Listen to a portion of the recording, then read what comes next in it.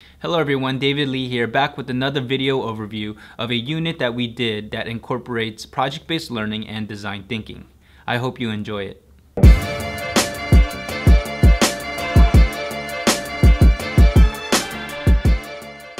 In this unit, students took on the role of Apple designers and engineers who needed to design an affordable Apple device that would allow English language learners to record themselves practicing and improving their speech fluency. For the entry event, my Apple Distinguished Educator friend, the amazing Steve KATZ, live video chatted with my students to introduce the challenge and the driving question.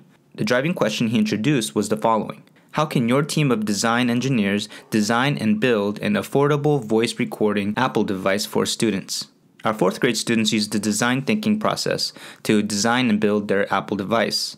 To take on the role of Apple professionals, students gained an understanding of the Apple company's values through the use of a speech given by Tim Cook, the CEO of Apple.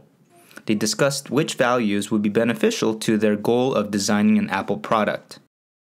They then gained knowledge in energy, the conservation of energy, and energy transfer by recording themselves drawing and explaining a complete circuit. Students demonstrated the understanding in how energy is moved from one place to another by electrical currents, which then can be used to produce motion, sound, heat, or light.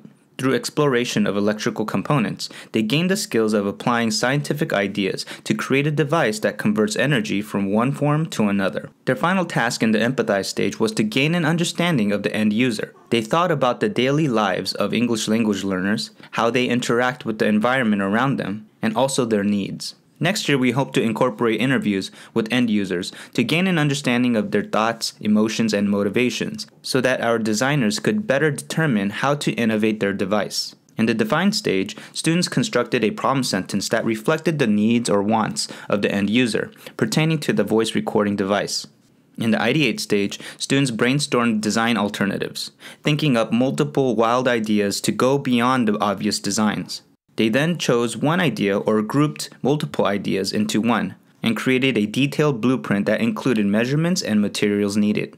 Finally, in the prototype and test stages, students created their devices, both completing their circuits and their casing using foam board, and tested them out to find failure points that they can improve upon.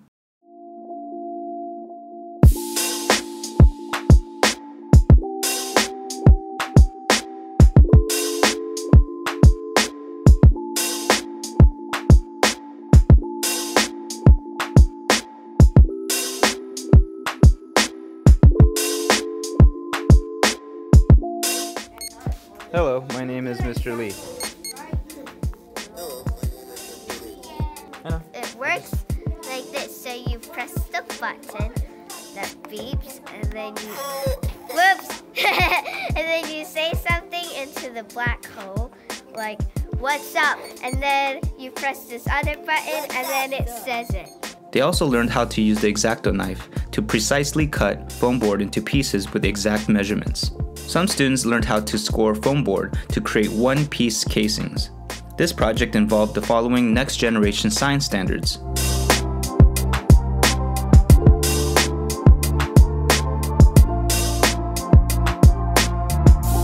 Thanks for watching. I would like to give a special thanks to Becca Guess and Jean McLaughlin for making this project possible.